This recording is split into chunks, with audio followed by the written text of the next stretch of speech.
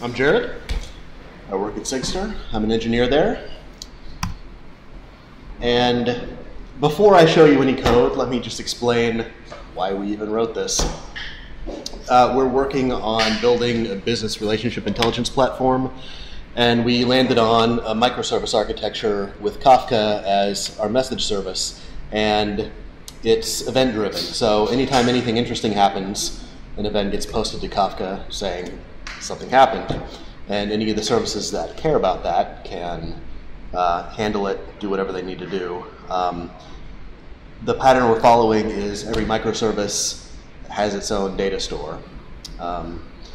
So the way it all kind of worked out in practice is that all of the database writes are triggered by Kafka messages, and all the reads are triggered by HTTP requests. So the services query each other for information that they need, but anytime they're writing stuff, it's triggered by a Kafka message.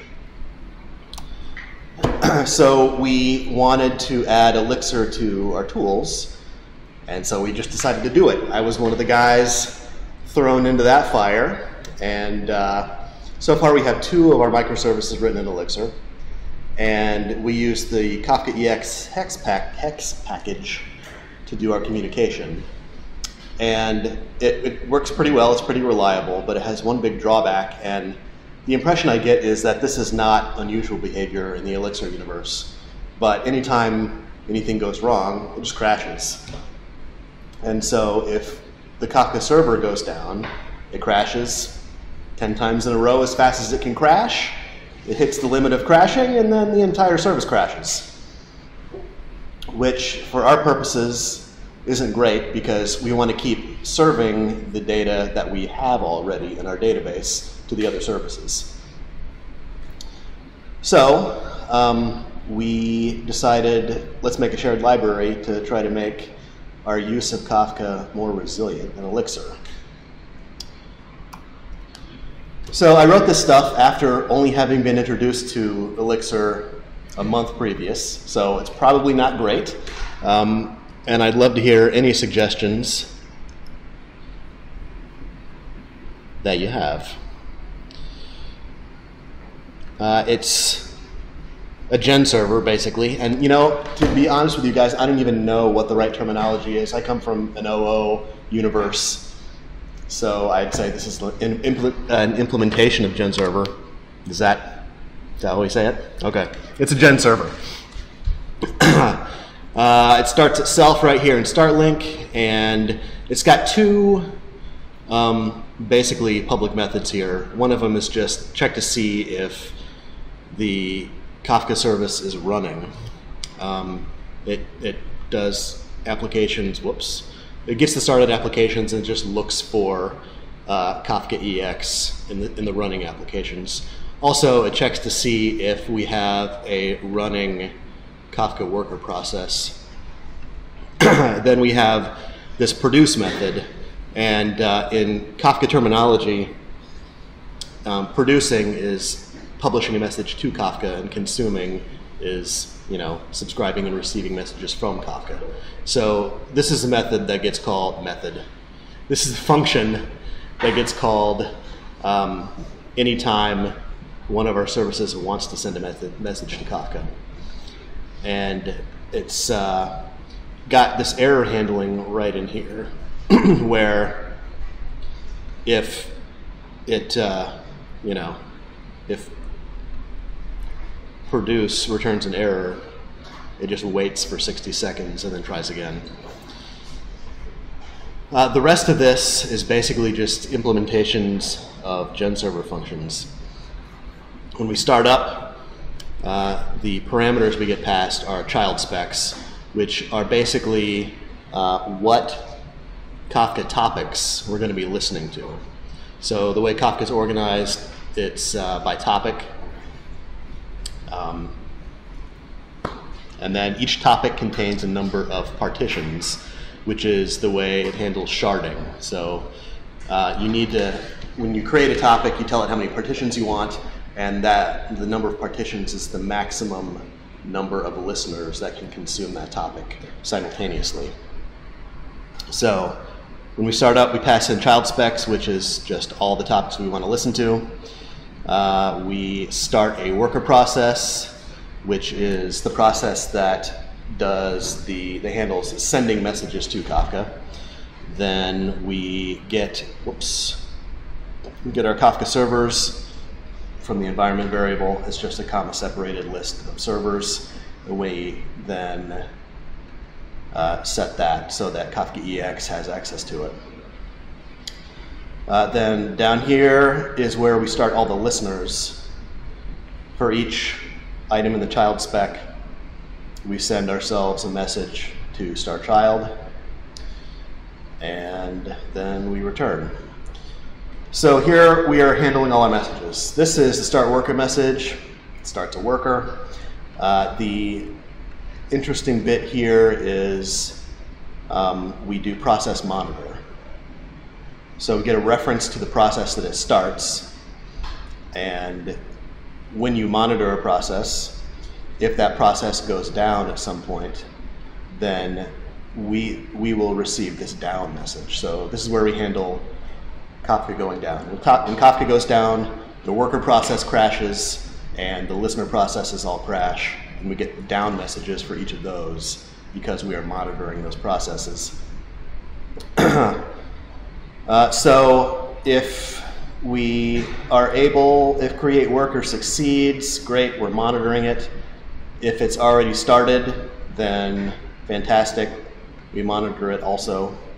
If it fails, we send ourselves the start worker message again after 60 seconds. We just try it again. This function here is handling start child. It's very similar to start worker, just for the listeners. Same idea. If it works, we save a reference to the process. We also save the child spec in a map, and that is so that when this particular listener crashes, we get the process reference back. We can then use that reference to look up the child spec for the process that crashed, so that when we restart it using the exact same child spec.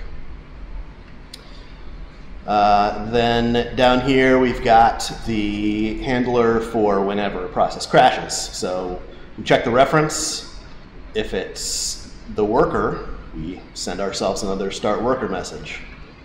If it wasn't the worker, then it must have been one of the listeners. So we send ourselves the start child message. Down here is just a little convenience for getting the worker reference, which we use way up here in the up function to see if we're running. And where were we? Okay, so this is the produce function here. This is where it gets a little nutty.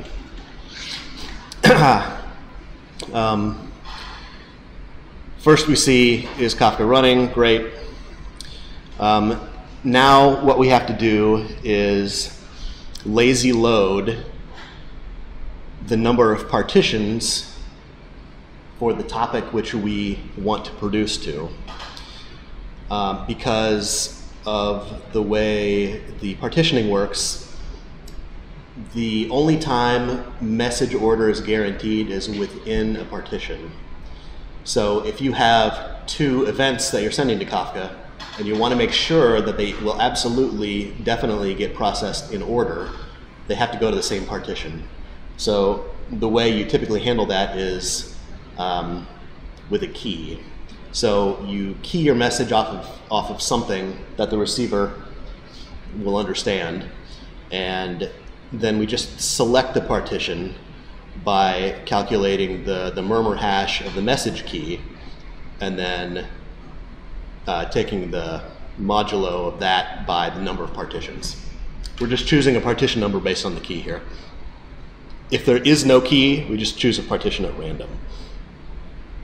Then down here, we have to, because this function is processing messages in batches, this is a list of messages, and all of those messages might all have different keys. We basically have to group all the messages by key and assign them to a partition, and then send them each one partition at a time. So that's basically what's happening here. Then down here, finally we get to the actual produce message where we send them out. And that's pretty much that.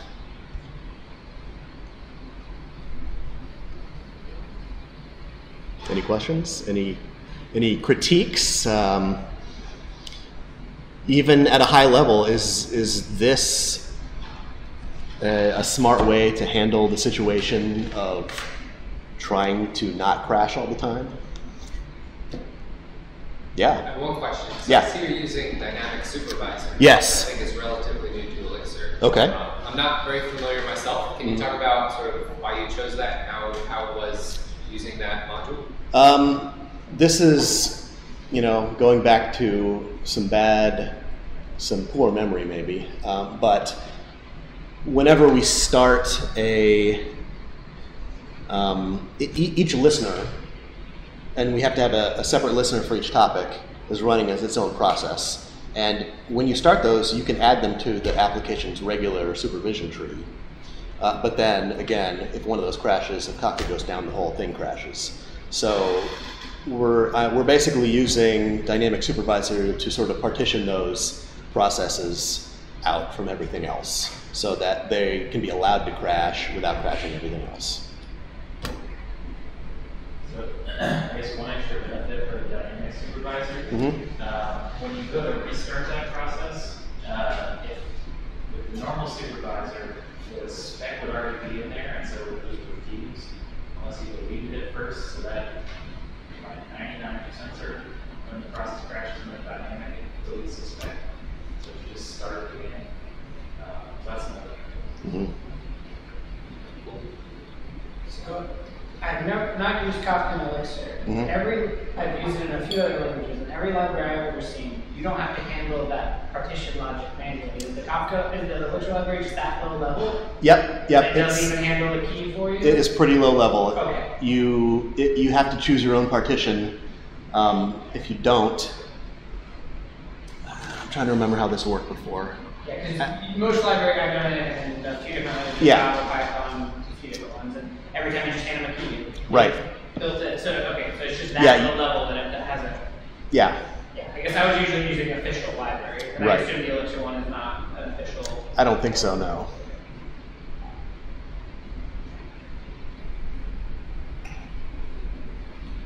Another question? Sure.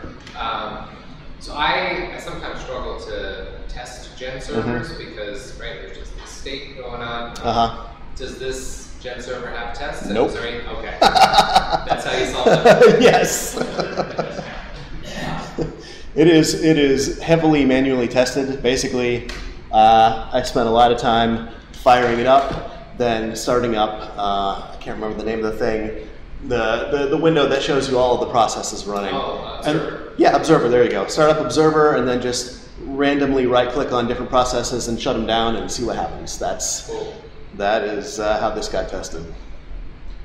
I'll follow up then and say sometimes when I struggle to test the gen server, something that helps me is extracting some of the complex logic into another module that doesn't care about processes or state. Right? So if there's a single operation, maybe sending or producing a message, maybe extracting that into a separate module that you can just test because it's a normal function. That makes a lot of sense. And I mean, it makes great sense for this produce method because it's kind of doing a lot of stuff here. Yeah, I think just general advice would be to just break out this into smaller things as much as possible. Because you have, I think each of those equal signs almost look like a nice little function, right? Yep. Okay. But I'll talk a little bit about some speculation on how you might test something like this. Sweet. This would be a really good thing to. It wouldn't be trivial. It would be a really good thing to test with generative testing. Because you have certain properties that you care about, like it doesn't crash the whole server. Yeah. And you can just send it a bunch of random events and see what scenarios it would crash the server. Okay. Awesome. The one downside is if you do succeed and crash the server, your tester will just plop on the floor. Yeah. You can use them. There's some ways. There's some ways. Outside server attack. The messages we put in Kafka are sufficiently random, but we get some good touchdowns. Oh yeah. Yeah. Okay. Thanks for your time, everybody. Yeah.